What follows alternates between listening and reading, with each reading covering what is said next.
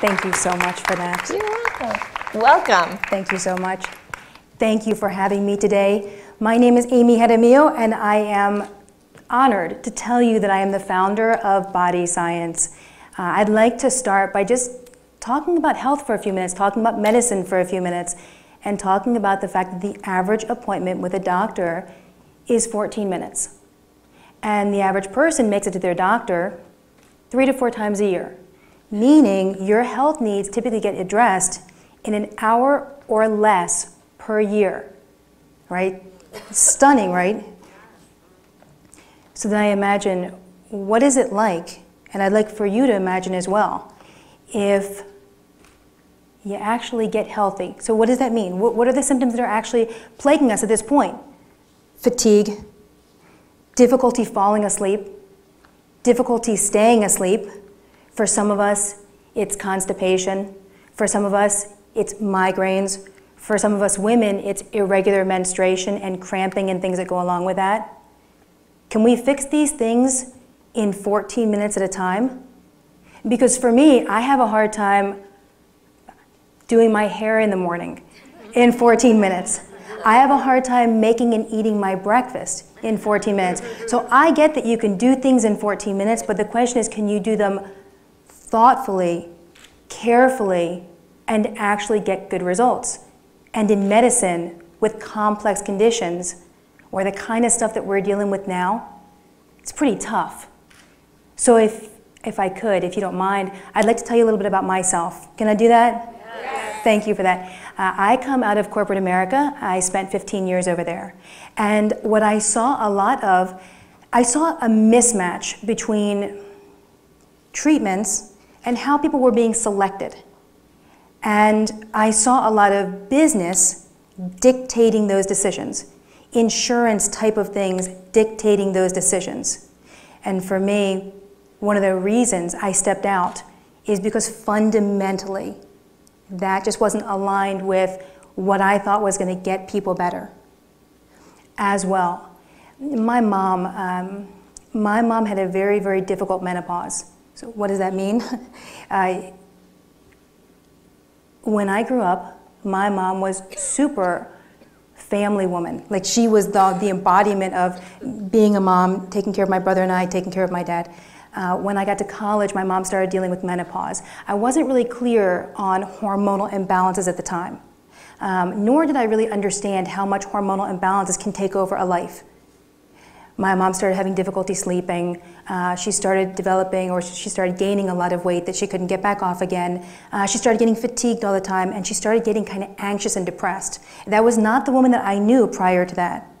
So the process, here's what it looked like. It looked like her going to the gynecologist, right, and saying, hey, I've got these symptoms. I think something's wrong. Having tests run to hear, there's nothing wrong with you. Can I just ask for the women that are here, how many times have you gone in to the doctor knowing that something is off? Running tests, all to hear that the tests are normal. Anybody in this room? Right, exactly. The way that story played out for my mom, she wound up on medication to sleep. She wound up on medication for depression and anxiety.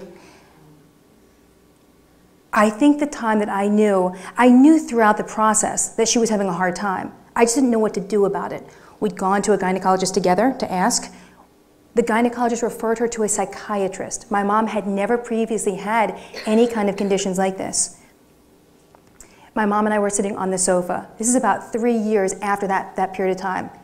She was describing for me that she got herself to such a desperate place on antidepressants and anti-anxiety medications, on sleeping medications, right, gaining weight, couldn't lose weight, that she drove her car on a bridge to the end, to the side, and opened her door and thought to jump off. And I think it was at that moment for me that I decided I would get involved with functional medicine, and I would find a way to start understanding and ultimately getting involved in the treatment of these imbalances. Because the takeaway that I had is that no woman or man, no person ever go through that situation again, right? So when I think about what I envision, something more than a 14-minute approach to healthcare because it's just not working. So can I tell you a little bit about the system that I work with? Yes. Okay, here's what I know to be true. I know in general, medicine right now is about matching pills to symptoms, right? It's not about the symptoms. The goal is not to treat the symptoms because even though it's a treatment, it's not a cure, and the conditions continue to progress. Who in this room has the symptoms of something that could be thyroid, or something that could be reproductive hormone, or something that could be a sugar imbalance? Let me name them for you. Let's see, right? Who over here lays down in bed at night but feels wired and tired and just can't sleep? Anybody? Who over here, you can keep your hands up.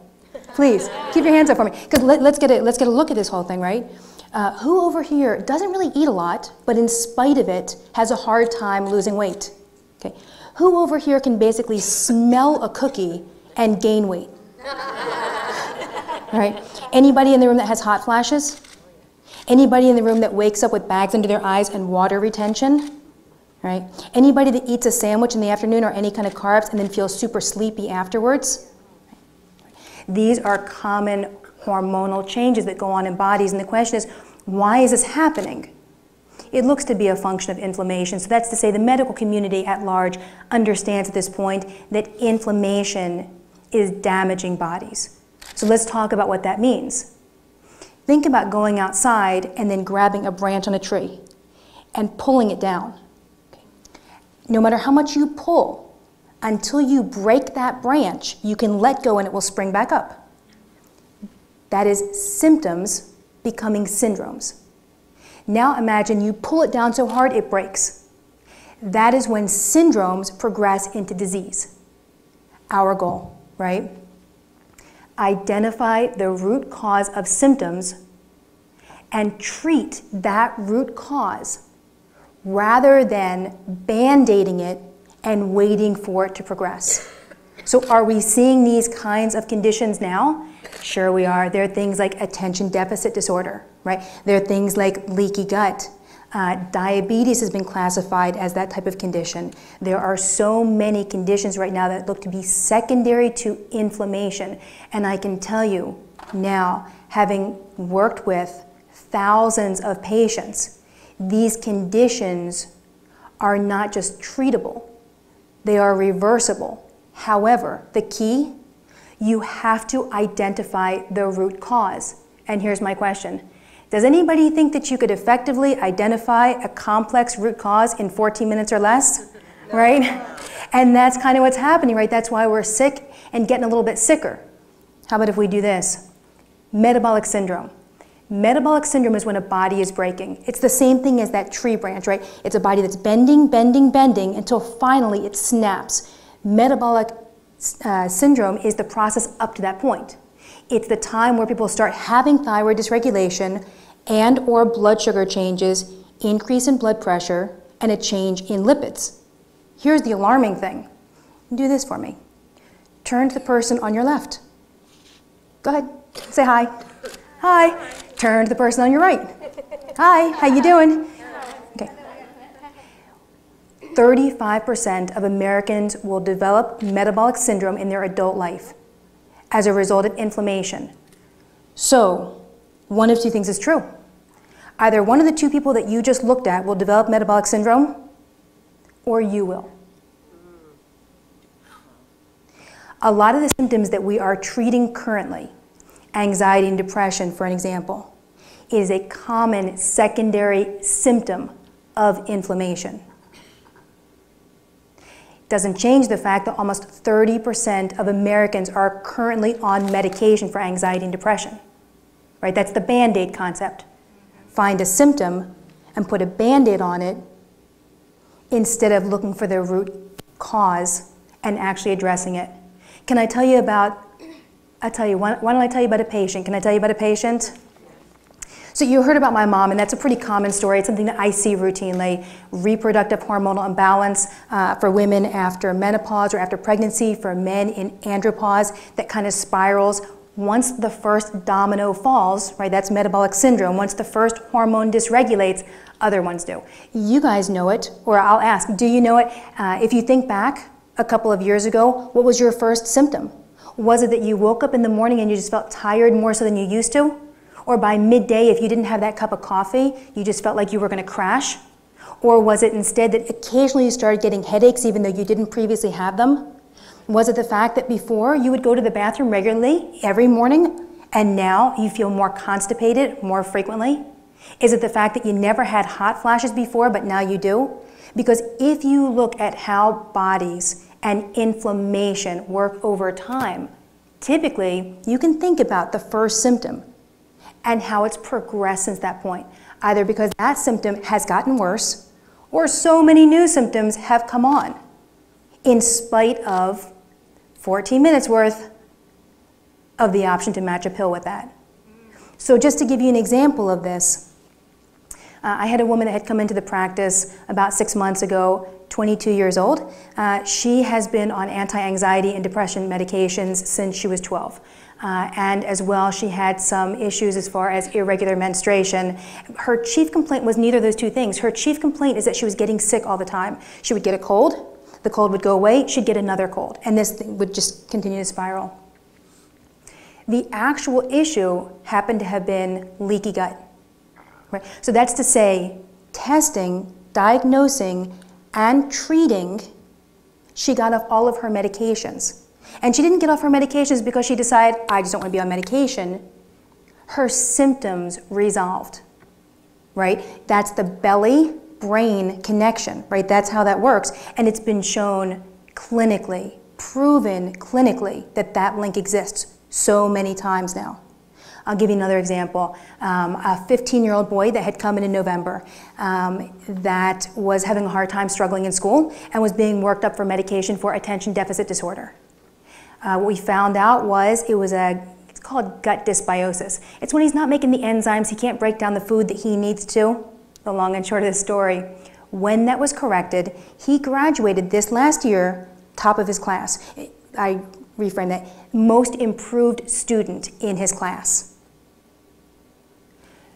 So what's the point in this whole thing, right? The point is getting better. Whether you are sick and you want to get healthy, whether you've got symptoms and you don't want them to progress, whether you're healthy and you just want to stay healthy. The key is identifying the root cause. And at BodyScience, what I've been working on, and again, what I'm so happy to have developed, is a system that identifies the root cause and then matches the appropriate treatment with it, a body blueprint. Because the goal is not to mask symptoms with Band-Aids and allow syndromes to progress to disease. Can we all agree with that? Yeah. Okay. Instead, our goal, our mission, moving forward, with almost 25% of women in this country on thyroid medication, 1 in 4, 1 in 3 of us on anti-anxiety medication, and more than 1 in 3 that will develop metabolic syndrome at some point in our lives. Our goal now is cure-focused medicine. Here is my question. If you are that person, right, that is looking at your symptoms and thinking, I want to own my health, I want more information, I want to actually know what the real root cause is and fix it. If you're that person, will you stand up? If you know somebody that would benefit, would you please stand up? And if you feel like this is the time for the medical system to make a little bit of a change and for us to advocate for our own health, know what's the real cure so we can go in and fix it, then make sure you stand up.